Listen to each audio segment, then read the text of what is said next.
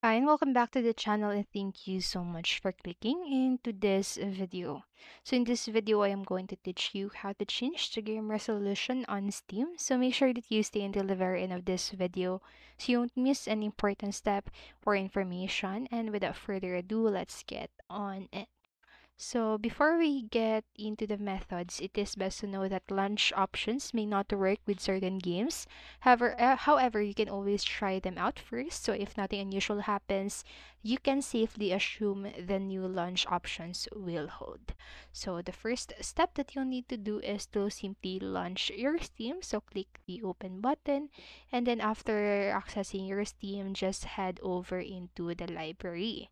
And then in here, just search for your game. So for example, here the Warframe, you just to simply click on it. So after right clicking rather, so after right clicking on it, just simply select the properties from the drop down menu, and then just click onto the set launch option, which is this part right here.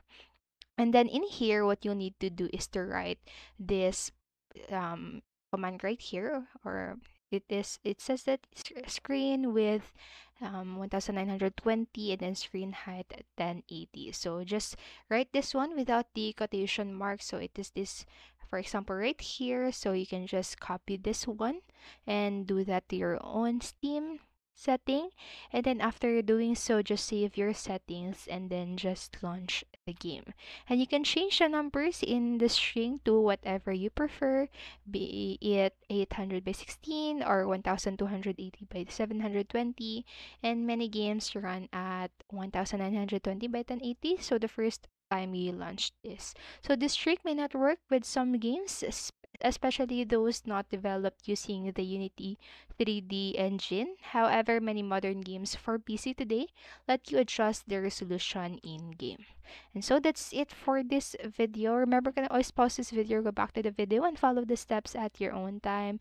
And I hope this helped you. And if it did, please make sure to like, subscribe, and hit notification bell buttons so you won't miss a video. Thank you so much for watching and have a great day. Bye bye.